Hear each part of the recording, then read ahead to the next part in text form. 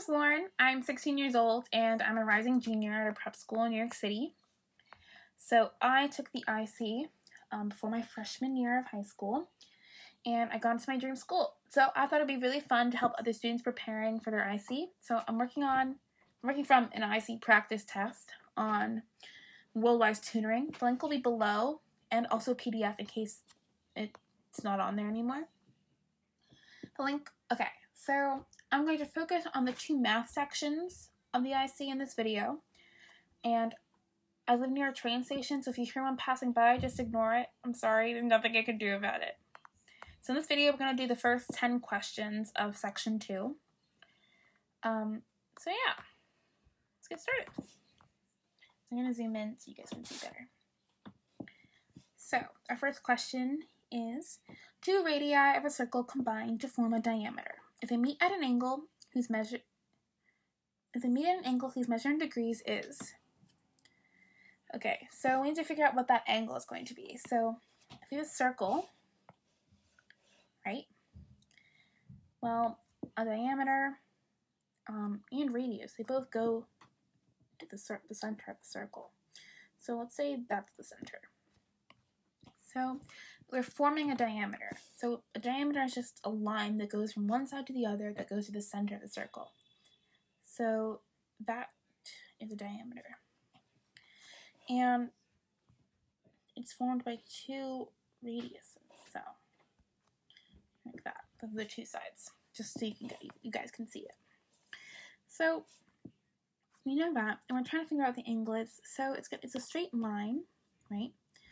And that means that this angle is 180 degrees. So we have that answer here, and that means we have our answer. It's 180. Okay, next question. The price of stock doubled from Monday to Tuesday. What is the percent increase in the price of the stock from Monday to Tuesday? Okay, so let's just write Monday here. So let's say the price of the stock was $100. And then on Tuesday, it was $200 because it has to double, right? Well, we need to find the percent increase. So the difference between these two numbers will be 200 minus 100. So we have a $100 difference. Well, $100 is, well, it's 100% of the original price of the stock. So the percent increase is 100%. Next question. Which of the following is true? So we have to just figure out which ones are true. And I prefer to work with fractions rather than decimals. So we're just going to try these into fractions. So our first one here, so you have 2/10, or 0.2, which is 2/10, times 0.2, which again is 2/10, equals, well, it's 4/100, which is 0.04, which is not 0.4, so that means A is not true. What about the next one?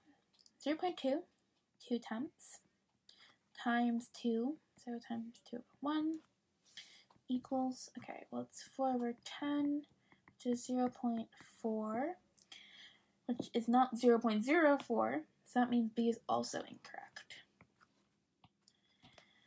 Okay, next question. 0.2 divided by 2 equals 0.1. Okay, let's see. Well, 0.2 divided by 2, that's just multiplying by a half. That's the same thing. So if we do 2/10 times 1/2, we get 2/20, which is 1/10, which is 0.1. So this one is true. That means our answer is C. And just to prove that we're right, D, 0.2 divided by 0.1, so 2/10 divided by 1/10. Okay, well, dividing a fraction, you can just flip the fraction over, and then you can do multiplication. Oopsies. So, flip it over, we're going to get 2/10 times 10/1. 1. Sorry, that was my brother. So 2 tenths times 10 over 1, which is 20 over 10 is equal to 2, which is definitely not 0.01. So that's just to prove that C is indeed the correct answer. Okay, question 4. A square had a perimeter of 8. What is the length of one of its sides? Okay, let's just draw a little square. That does not look like a square, but just ignore that. So all the sides are just equal to each other. So length, we're going to use L for length.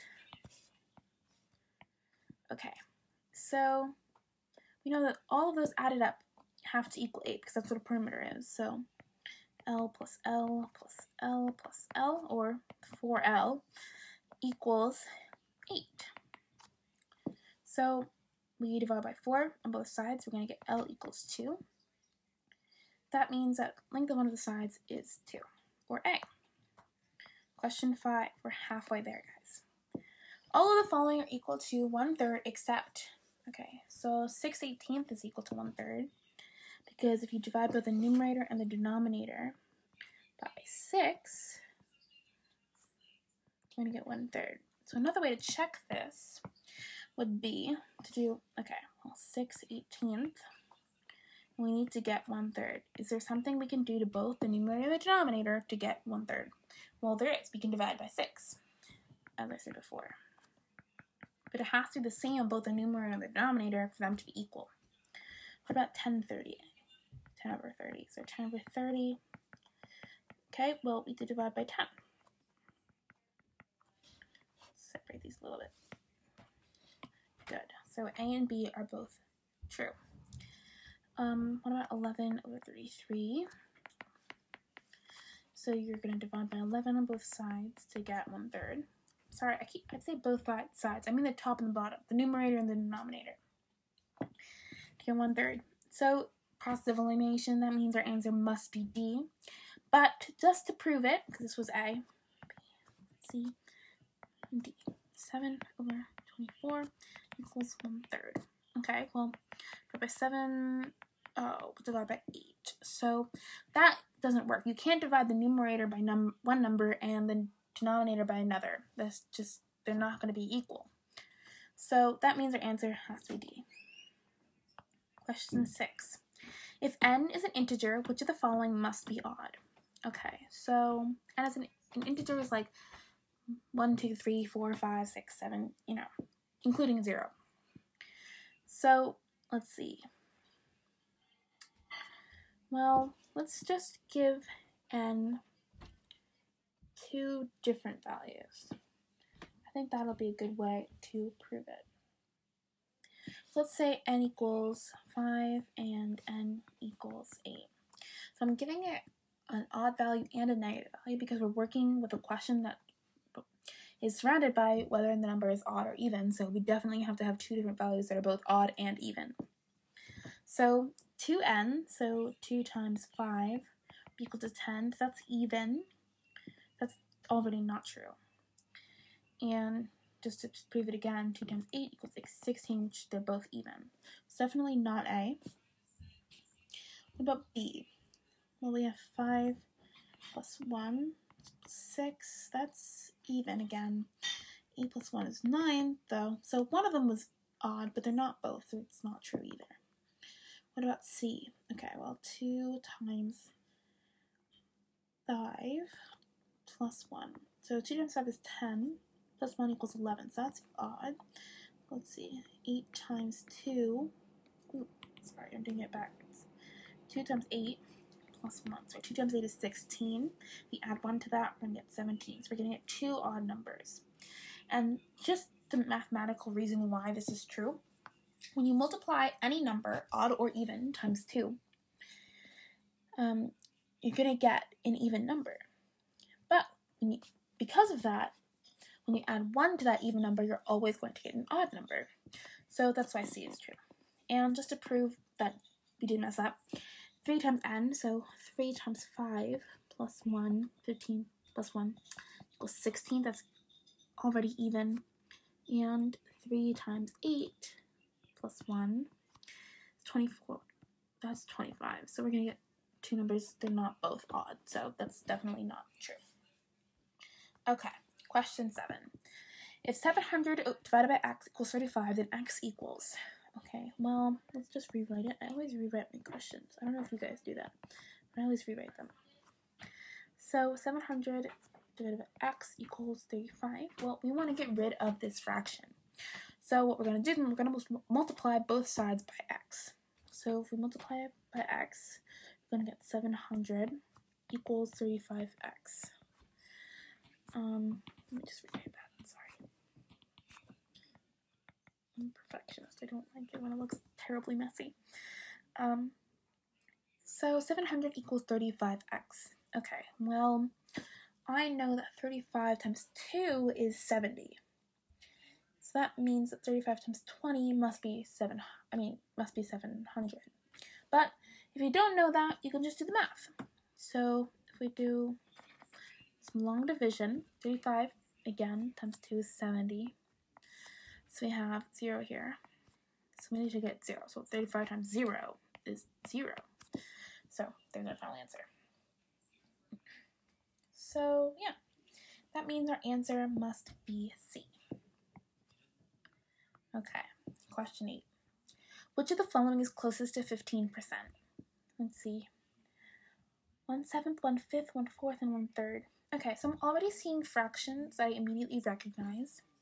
So 1/5 I know is 20%, but just to prove it, well, whenever we're trying to convert a fraction into a percentage, we multiply the fraction by 100.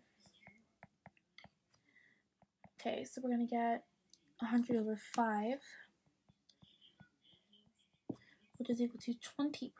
Okay, so 1/5 is 20%. I knew that, but just to prove it.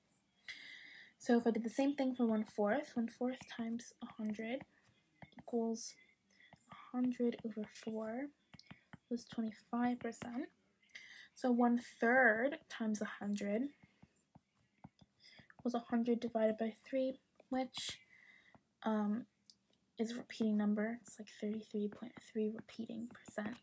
Just to prove that, if we just did some math, 3 and 100, 3 times 3 is 9, so we have 1, bring down the 0, times 3 is 9, 1, okay, we have decimals now, 0, 3 is 9, 1, another 0, 3 is, see, you get the point. So it just keeps repeating.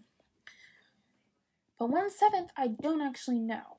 So I would do what I did here with the 1/3.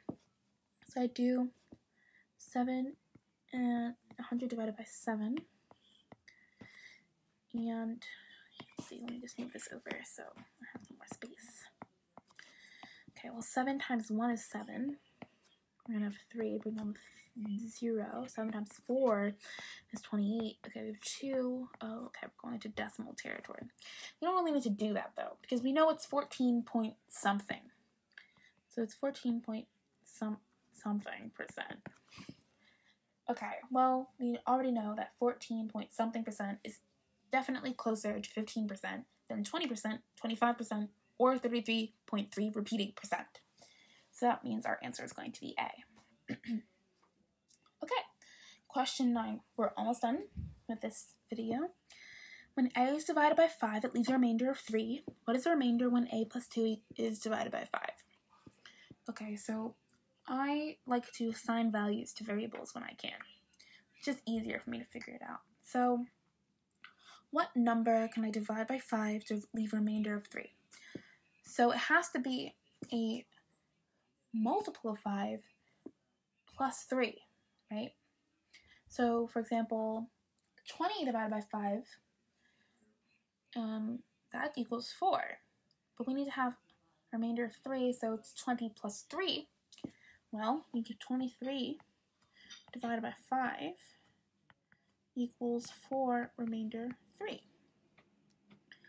Okay, so we now have a remainder of 3. So where's the remainder when A plus 2 is divided by 5? Okay, well, A was 23 here. So 23 plus 2 is 25. Divide that by 5, and we get 5, and there's no remainder. It's 0. So we know our answer must be A. But just to explain this, So the way it works is we're adding 2. So now we have a remainder of 5. And when the remainder is the same as the number you're dividing by, it means you can just divide by that number one more time. Okay, last question. The difference between 30% of 400 and 15% of 400.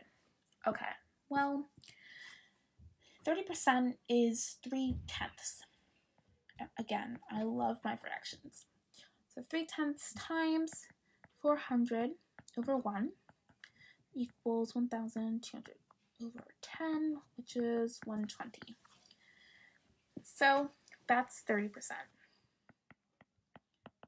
Well, 15% is half of 30%. So we could just automatically just say, okay, well, 120 divided by 2, 1/2 of 120 is 60, and we could do it like that. But if the number is a little bit harder, you probably want to do it like this.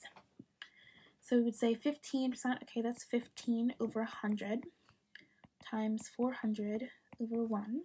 You're going to get, okay, well, we can simplify this here.